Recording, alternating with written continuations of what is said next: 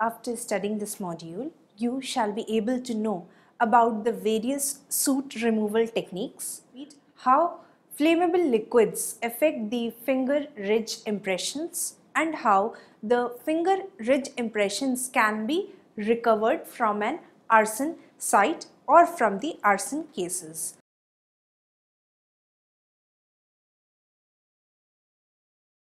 Latent fingerprint ridges or the latent friction ridges are typically comprised of chemicals secreted by the eccrine and the sebaceous glands plus the miscellaneous contaminants. The pores of the eccrine glands are located directly on the friction ridges, whereas the sebaceous materials are transferred to the fingers by frequent contact with the face, neck and scalp, where the sebaceous glands occur in high density. Subsequently, friction ridge residues are comprised of the chemicals contained in the sweat and sebum. The composition of eccrine sweat is in excess of 98% water, and it also contains a wide variety of inorganic salts such as salts and trace elements including magnesium and zinc, and the organic components, example amino acids, proteins and lipids. For friction ridge detection, the compounds of primary interest within sweat are the amino acids such as serine, glycine, orthonine and alanine, which react with nenhydrine or 1,8-diazofluorane-9-one, that is the DFO, and 1,2-indindone to produce colored and or the fluorescent reaction products that can be visualized and recorded. Sebum composition shows much variation between individuals, but the major lipid component have been identified as the fatty acid in the percentage of 37.6, wax esters with diglycerides in the percentage of 25, triglycerides with monoglycerides and cholesterol esters, that is 21%, squalene is 14.6% and cholesterol is 3.8%. These sebaceous components are valuable for the latent friction ridge detection because they persist even in the presence of water and can be detected by a wide variety of physical and chemical techniques such as powders, physical developers, iodine and small particle reagent or the SPR reagent, and cyanoacrylate fuming technique. The chemical reactivity of these friction ridge components have been exploited by the crime scene examiners who utilized optical, physical and the chemical means to develop visible images of latent friction ridge impressions. In most crime scenes, this friction ridge reactivity is used to detect the latent impression. In a challenging crime scene where the environment might be contaminated with other materials such as chemical, explosive or drug residues, these functional groups may also react with the contaminant. The latent friction ridges that has been exposed to such environments may suffer from reduced reactivity to detection chemicals. For the purpose of this review, some challenging crime scenes have been restricted to the crime scenes or exhibits exposed to arson, explosive residues, radioisotopes, chemical and biological warfare agents, and the decontamination agents used to neutralize them. It is often misstated that the physical evidence will be completely consumed during the progress of the fire, and the subject matter experts often assume that charred or the soot covered fire debris offers no hope for the detection of finger ridge impression or the friction ridge impressions. While there is no doubt that the physical and chemical properties of friction ridge impressions will be affected by the extreme environment created by a fire, such as the elevated temperature, water exposure and high levels of gases including carbon monoxide and carbon dioxide, both casework and the research work indicated that friction ridge impressions and more recently the DNA can survive such exposures. These theories are particularly based on some or the other researches that has been particularly done on the friction ridge impression and the effects they have pertaining to a specific arson crime scene. Some of the recent work demonstrates that objects close to the seat of fire may yield friction ridge impression if the surface has been covered by soot or debris to protect it from the flame. Even badly damaged objects should be considered, as the underside may be relatively undamaged and yield friction ridge impression also. For many, fire investigation proving that arson was committed is relatively easy as compared to proving that a particular person was involved in the case. Forensic examination of arson scenes should be pursued so that the valuable physical evidence such as the friction ridge impression that could be used to identify the suspect is not overlooked. Next, we will study about the soot removal techniques. Often the first step in examining the arson exhibit for friction ridge impression involves the removal of soot. In 1938, Harper developed the friction ridge impression by simply brushing the soot off the surface, thereby allowing the carbon particles to adhere to the oily residues in the ridges.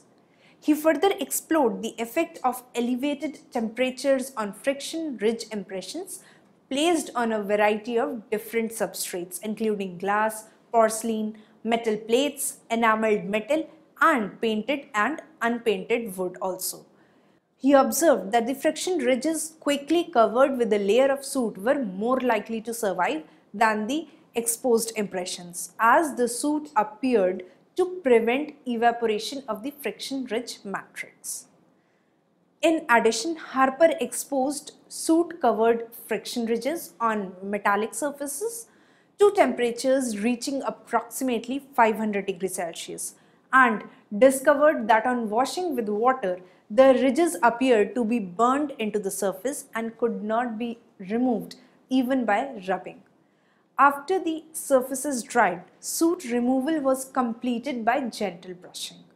Although this study did not accurately record the experimental conditions or thoroughly examining the effects of elevated temperatures on the recovery of aged friction ridges, the paper does refer to 3-month-old friction ridge sample that were exposed to fire. After being covered in soot, they were developed by washing, drying and brushing cleaning. If the print was allowed to evaporate to dryness as a result of fire prior to soot deposition, then the friction ridges could not be recovered also. The first report describing the retrieval of latent friction ridge impressions from an arson case did not appear in the literature for several decades. In the year 1978, McLeod described the processing of a soot-covered, unbroken soda bottle that was purported to be a Molotov cocktail recovered from a partially burned apartment building.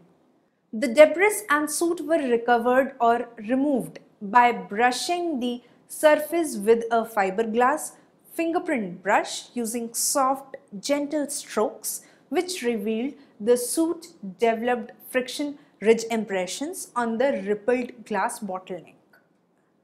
Remaining soot was removed by washing with soap and water. Attempts to lift the impression from the surface resulted in unidentifiable images due to the rippled texture of the substrate. 1 year later, Vaughan promoted rinsing the soot-covered exhibits such as glass, doorknobs, flammable liquid containers and car door handles under running water, claiming that fingerprints appeared etched into the glass. The presence of gasoline and the kerosene on the surface of the substrate was reported to decrease the effectiveness of this recovery method, most likely due to the hydrophobic nature of these fuels that would have repelled the water from the surface. The soot removal techniques were further developed by Thornton and Emmons, who suggested that the use of lifting tape to remove the soot remaining on the friction ridge impressions that were only partially revealed by water rinsing. The method was reported to work well for the soot-covered latents on metals and glass surfaces. In 1994, Sponfield tested the water rinsing technique using deliberately set incendiary fires involving everyday household items with latent fingerprints deposited onto the surfaces. Kerosene and gasoline mixture was used to start the fires, and typical fire suppression techniques were employed after intense heat and thick black soot was allowed to develop. Items closest to the fire revealed no ridge impressions on visual examination, whereas surfaces exposed to only heat and soot but no flame revealed that many friction ridge impressions following water rinsing. Water rinsing revealed that several fingerprint impressions which were further enhanced by the application of lifting tape, and these impressions were burned onto the surface and could not be removed by aggressive rubbing also. Again, it was observed that soot acted as a protective layer, providing it formed on the latent friction impression before the surface experienced flames. In some circumstances, the formation of the soot layer helped to bake the friction ridge impression onto the metallic surface. Wiley reported immersing the soot-covered latent friction ridge impressions on glass into a 2% sulfosalicylic acid solution so as to fix the latent ridges.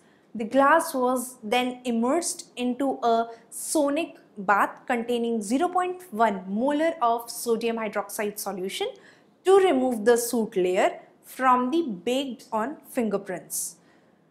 The technique was tested using a mock living room fire scene in which the neutral plane of fire was allowed to reach the floor level before the fire was being extinguished off.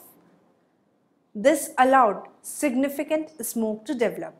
A total of 18 sets of fingerprints were recovered from the glass bottles using this particular soot removal technique or method, and which were processed with either powder or with cyanoacrylate and brilliant yellow 40, that is BY40.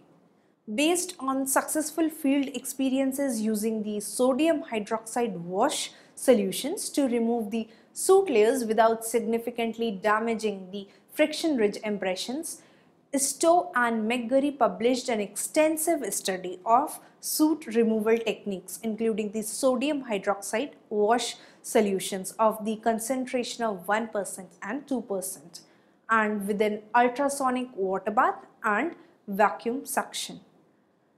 Pure gasoline and a 1:1 mixture of gasoline and motor oil were used to contaminate the finger marks as well as being the flammable component within the glass incendiary devices.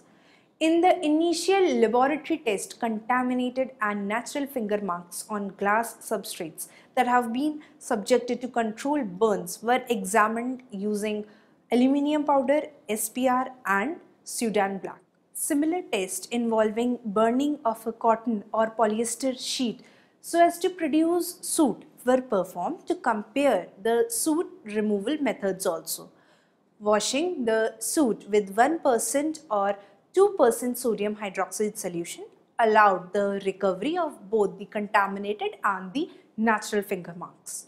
The 30-minute water ultrasound bath failed to produce any finger marks with the gasoline or motor mix in the ratio of 1:1, but was successful for all the other tests.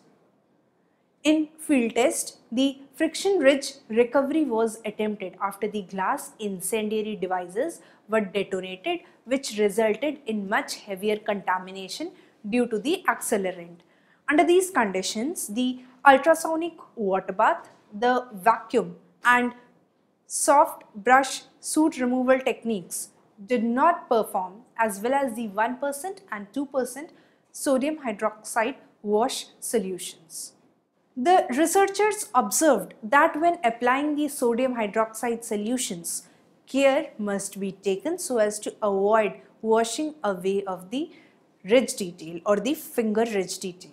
Blee and co-workers compared numerous soot removal processes, including many that have been already described, that is washing under running water, ultrasonic water bath, washing with sodium hydroxide followed by lifting tape, light brushing, lifting tape and pencil eraser. They also tested the commercial soot removal methods, that is with the clean film, cleaning sponge, epsorine and microsyl TM.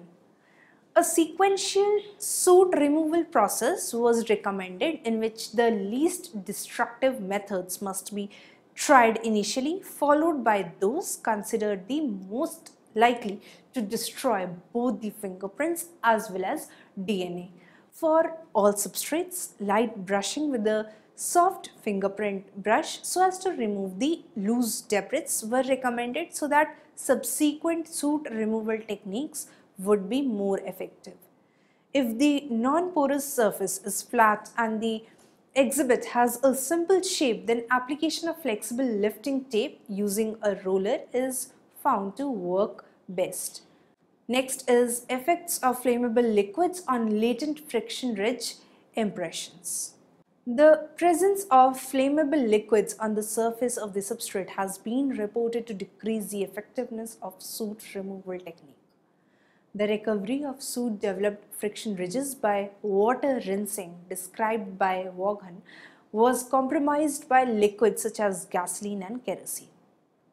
As mentioned earlier also, the hydrophobic nature of these flammable liquids repels the water from the surface, impeding the soot removal.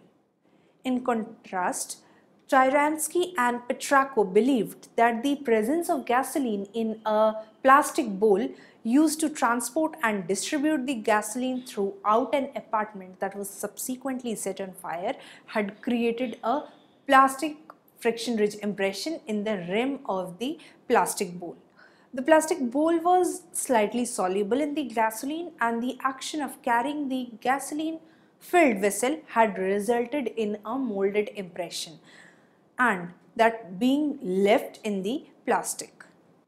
The impression was retrieved using silicone casting materials so as to create a three-dimensional impression, which was transferred to white paper by covering the surface with black ink. The friction ridge impressions was identified to a suspect in an arson case.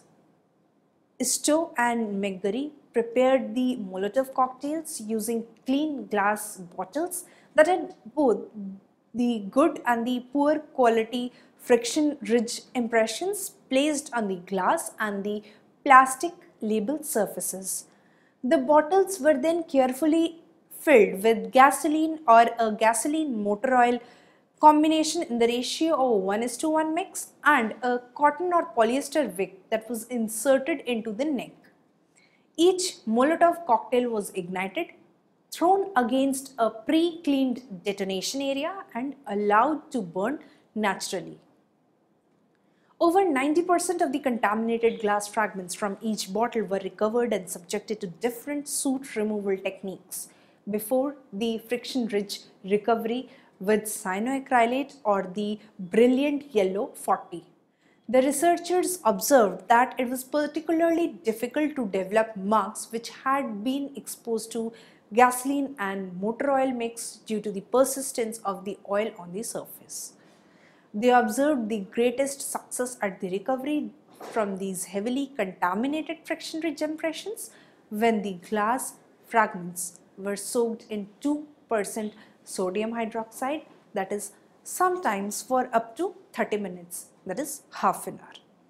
Next, we will study about the recovery of latent friction ridge impressions.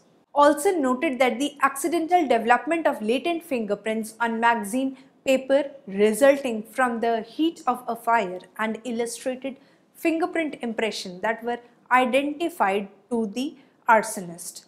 Brown, etc. all observed that the rapid heating of latent fingerprint impressions on a variety of porous surfaces in air over a temperature range of 220 degrees Celsius to 300 degrees Celsius resulted in fingerprints that initially could be seen to fluoresce under green illumination having a wavelength of 503 nanometers, but with continual heating would eventually appear dark brown under white illumination until they lost all contrast due to the background charring.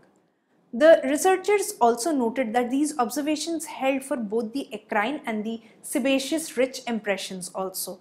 In contrast, a study involving a variety of good latent fingerprint impressions deposited onto the white recycled paper exposed to longer heating regimes at the lower temperatures of about 160 degrees Celsius to 180 degrees Celsius compared to brown, etc. all showed that only the eccrine component fluoresced. In the early 1980s, it was suggested that simply breathing onto the arson exhibit could rehydrolyze the dried friction-rich impression and improve the adhesion of the fingerprint powders.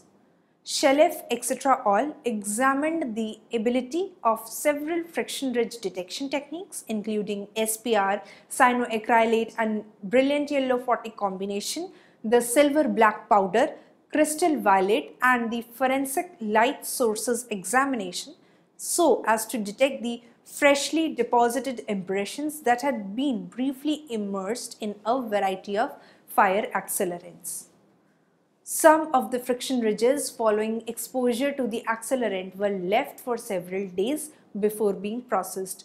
The researchers were able to recover about 80 to 90% of the 5-day-old impressions and 50 to 60% of the 13-day-old impressions using either the SPR reagent or the cyanoacrylate fuming technique. Although the cyanoacrylate fuming technique process showed a slightly improved performance as compared to that of the small particle reagent technique. The cyanoacrylate technique was abundant as it was difficult to implement at the scene of crime. The simulated Molotov cocktail exhibits prepared by filling the glass bottles with different fuel mixes were thrown against a test wall and either were allowed to burn out, were extinguished and were not ignited again. The glass surface was examined using the sequence of techniques, that is first with the visual examination under white light, then the forensic light source and then came the cyanoacrylate fuming technique followed by the vacuum metal deposition method or the VMD method. It was reported that the removal of the soot layer without impairing the friction-rich impression was very difficult. No data on the performance of the specific detection technique were provided except that ninhydrin proved to be an effective and you can say a very effective at recovering latent friction-rich impressions on the paper labels. In another experiment, the aluminium powder, the small particle reagent and Sudan black were used to detect both natural friction-rich impressions and those contaminated with gasoline and a gasoline or motor oil mix of the ratio of 1:1 and that had been subjected to controlled burns and sodium hydroxide wash solutions for the soot removal. Both aluminium powder and SPR performed well, although adding motor oil to the incendiary mixture resulted in residue on the glass surface that prevented either development technique from being effective. In the field test, the friction-rich recovery was attempted using cyanoacrylate and brilliant yellow 40 mix after the glass incendiary devices were detonated, which resulted in much heavier contamination of accelerant. Under these conditions, the friction-rich recovery was compromised but was still possible. A recently published comprehensive study regarding the recovery of friction-rich impressions from arson was reported by Blee and co-workers. Rather than comparing the existing methods of friction-ridge recovery, the researchers first tried to establish the range of temperatures and exposure time for which the latent friction ridges can survive.